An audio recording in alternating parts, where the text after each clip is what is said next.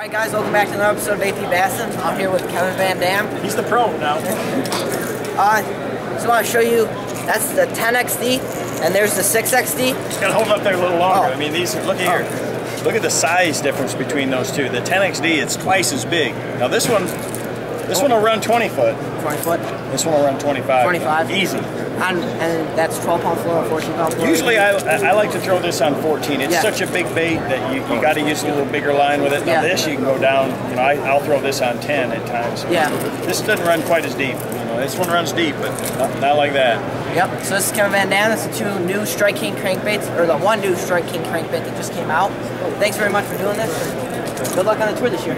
So, is there a composite blank made of both graphite and glass? And even though it looks big, it's very lightweight and it makes it really sensitive. You know, the graphite, I can feel a bait even on a long cast. I can tell what it's doing. I can feel if it's got little weeds on the hook. I can feel if the bait's hitting the bottom. Even if it's muddy, I can tell what's going on with it because of that graphite. The other aspect is that softer glass that it's blended with. So it allows me a real fast action tip with a lot of backbone. And that gives me the power that I need if I get the bait caught in the grass, that I can rip it free and clean that bait so I don't have a wasted cast.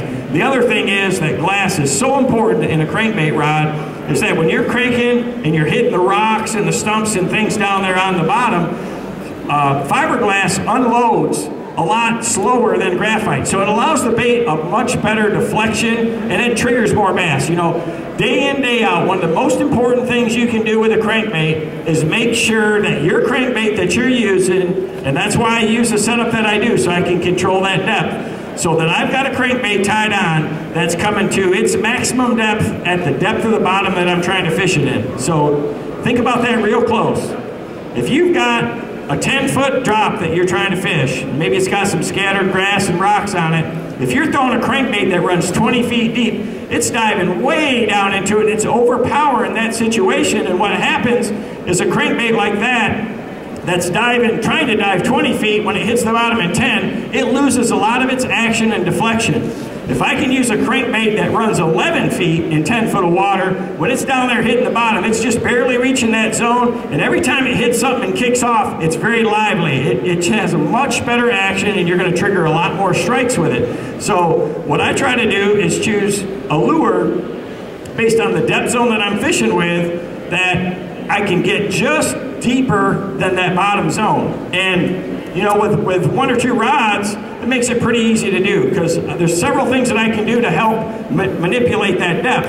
I can either hold my rod tip up higher, you know, a big 7-foot 10-inch rod like this, if I make a cast out there, put my rod tip down, it don't take long till that bait's down on the bottom. But if I hold my rod tip way up high like this, I can keep that bait up a lot higher in the zone where those bass are at, right? He wasn't supposed to bite that quick there. I like him for it though, you know. But the rod angle is one way that you can control the depth of your bait. Another thing that you can do is change your line size. Now for all the crankbait fishing that I do, and again it's really part of the whole system, when I've got this fiberglass composite rod and I match it with fluorocarbon line, and I use Bass Pro's XPS fluorocarbon line, its fluorocarbon is low in stretch, it sinks, it's, you know, it doesn't allow the light to really reflect off it, so in clear water the fish don't see it, and it makes your crankbaits go deeper. So 12-pound fluorocarbon makes your bait run considerably deeper than 12-pound monofilament will, just because of the type, you know, the density of that line. And it's lower in stretch, so it increases your feel. So I'm going to use fluorocarbon line, and I usually have a couple of different rods rigged with different sizes. If I'm fishing shallower around heavier vegetation, I want to use a heavier, bigger diameter fluorocarbon because it helps me get the bait out of the grass if I get it caught in it. If I'm trying to get a lure to its maximum depth, and in a lot of our lakes, when the water's at its clearest and the bass are their deepest in the summer, we've got lures that'll really reach some incredible depths now. So using a lighter, smaller diameter line with a really deep diving bait will really help you out. So now that I've got my rod, I've got to have a series of lures, and you know, I use all Strike King crankbaits. They have baits that go, again, from the 1XS that only run a few inches all the way up to the newest, baddest, biggest bait that we just came out with. That I have one, I thought, here in my box, my bag. That's a frog, that's not it. All the way up to this brand new crankbait right here called a 10XD. This one right here will run 25 feet deep. It's a pretty big bait, but if you think about it, the size of that bait is no bigger than most of the bluegills that bass eat. So within the line of Strike King crankbaits, you know, I've got a Series 5, a 5XD, a 6XD, all these baits that are designed to run 8, 10, 12, 15, 17, 20 feet deep, all the way to that 25-foot zone. By just changing lures, I can cover just about any depth zone that I'm fishing. So when I'm out there and trying to fish the outside edge of that grass, what I try to do is position my boat so that I'm outside the deepest weeds. And I'll watch, you know, I use a Humminbird 998 depth finder on the bow of my boat. It's got a GPS mapping system, which with the Lake Master map chips, you can follow the contour of any lake and see where the depth zone or where the drop off should be. Follow it on the depth finder, and I can stay outside of it with this 7-foot, 10-inch rod. If I need to get a bait down there 20 feet, I can make a really long cast with this big rod. You know, I've got it matched with this new 200X, so it's got a wide spool, so it handles a lot of line. I can make a 60 or 70 yard cast. You just can't believe how far you can throw this bait. And that's half the battle, is making a long cast. You keep your bait in the strike zone a lot longer, and you're covering a lot more water. So I'll make a real long cast, parallel to the outside edge, and what I'm trying to do is get that bait down to where I'm hitting the outside edge of the grass. So I'm going to start my retrieve down. When I hit the bottom or hit the first grass, I'm going to stop, I'm going to kind of lift it, and if nothing happens, I'm just going to snap that bait out of the grass, and then I'm going to continue that retrieve. And what I want to do is I want my crankbait just hitting the outside edge of that deepest grass through that whole retrieve. And that's where those bass set up in the summer. So as soon as it hits something, I'm going to stop, snap it free. When you rip it free out of the grass like that, that's when a lot of times when a bass is going to bite it. This is a Strike King 5XD that I've got tied on right here. And this bait will run 15 feet with 10 or 12 pound test fluorocarbon. And you know, it's one of my favorites because a lot of the lakes that we fish, the deepest grass in the lake is only going to run out to, you know, 12 or 14 feet deep. So I can fish this bait right here with a little heavier line, which helps me work it through the grass a little bit better and still get down to that zone. Crankbait fishing is 100% about depth control. So all I'm doing is using the rod, reel, line, rod positioning, and the lure that I've got tied on to make sure that I'm covering the depth zone that I'm trying to fish. And as you're out there on a given day, you may not know if the bass are in 10 foot of water, if they're 15 or they're 20.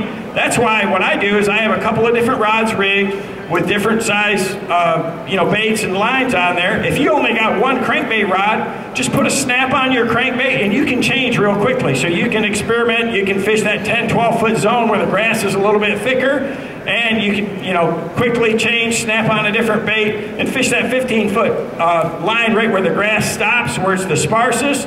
And some of these natural lakes now, if there's some rock and cover out in front of them, you may want to fish some of that with like a 6XD, that 20-foot zone beyond that outside edge. When I'm fishing in the summer, I'm constantly watching that depth finder because I'm following that grass line, but I'm also really looking for bait fish all the time. I want to look and see where the bait fish are at. If there's a lot of bluegills, a lot of fish on the screen, that tells me there's a lot of activity and I'm in the right zone. What I love about this technique is I can cover a lot of water, and by working that bait down there, getting it caught in the grass and ripping it free, you're triggering a lot of reaction strikes because that crankbait is going to move real erratically. When you tear it out of there, it's making some noise, it stops and starts.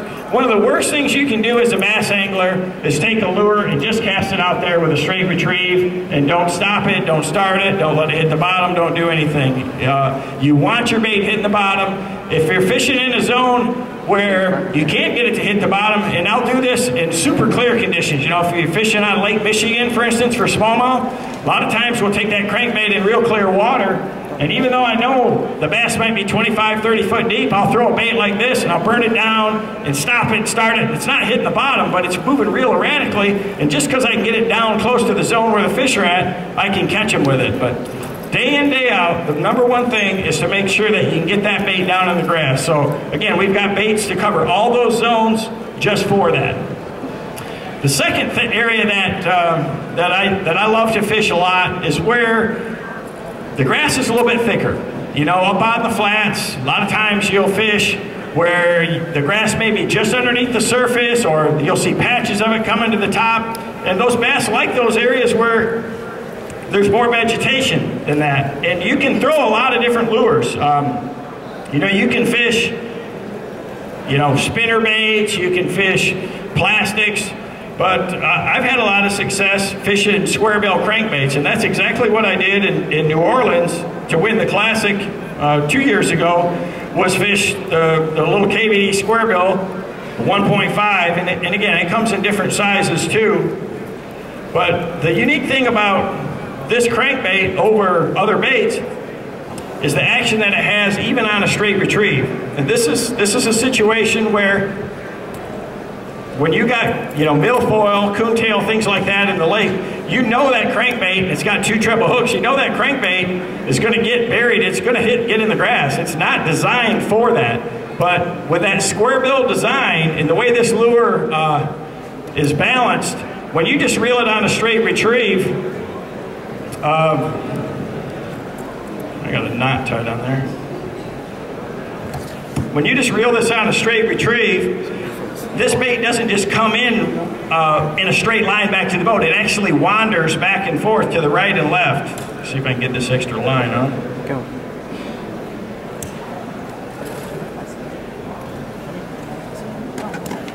And that erratic action is what the bass will really go after. So I'll take this little square bill like this, and it's designed only to run 4 or 5 feet. And same thing, I use it with the same composite rod. I like to use a little bit shorter rod for this that has a little more shorter handle to it, because I'm going to be snapping it and ripping it all the time. If you watched the Bassmasters Classic in New Orleans 2 years ago, you'll see not just me, but all the guys that were out there, because we were all fishing right around each other, and it didn't take long for all my buddies, all my competitors. Once they saw that I was catching with a crankbait, everybody switched to one. We're reeling that crankbait down, and we're popping it like that, trying to get that bait out of the grass. And that's what you have to do. With a rod like this, you have a lot of power. So if you got a situation where the grass is a little thicker, this square bill crankbait has tremendous action that just hunts around, and it never goes the same place twice. And I'm going to choose a color for all these situations that's natural for the forage. You know, down there, the water was real dirty. You couldn't see down 6 or 8 inches. I was using a black and chartreuse, just the most visible color that I could. In our clear lakes, you want to use something that's natural. And most of the bass feed on bluegill. So I use a lot of bluegill patterns, a lot of natural looking bait fish patterns, things like that, and clear water like this. But I'm going to reel that thing down, get it down into that zone, stop it, start it. So when I hit the grass, same thing, just pop that bait real quick and start that retrieve again, and you can catch a lot of fish with it. These crankbaits right here, on a lot of the natural lakes in this area, it's one of my best baits to use because it's not near as flashy as a spinner bait. It doesn't have the vibration, doesn't have the sound, and most of the time I'm using one like this right here that does not have any rattling at all. This bait has no rattle. We actually make it both ways, rattling and non-rattling, and on any given day, you know, one can outproduce the other. So I pay real close attention to how the fish are reacting to my bait, or if they're not at all. And, you know, I'll go from one to the other. I've seen that make such a huge difference. You know, I've had tournaments before where I'll pull up on a ledge and throw a deep diving crankbait out there and catch them every cast. Catch 15 or 20 fish, and then it just slows down. You hardly catch any anymore. And I was using a rattling bait, and I can pick up the same exact color, same exact lure, but in a silent model, make the same cast, and the very first time go again and catch 10 or 15 in a row. So the sound really can make a very big difference. And if I've got, you know, a lot of vegetation, there's some color in the water, things like that, where, you know, I need a bait that's easier for the fish to find, a rattling lure in most cases is going to be better, and that's what I like to start with. But if you got crystal clear water like this, and fish that, you know, are getting a lot of pressure, there's a lot of other anglers around, a silent crankbait is usually what I start with, because it's just a whole different action, it's a lot subtler, and those fish will react to it a whole lot better. So I love to throw crankbaits, and again, the biggest thing is making sure that you've got a bait and a rod reel combination that fits the depth zone that you're trying to cover. And, you know, in clear water like this, if you match it with a natural pattern that has you know, that has that real lifelike look to what the fish are feeding on, it makes them a lot easier to trigger into biting that particular.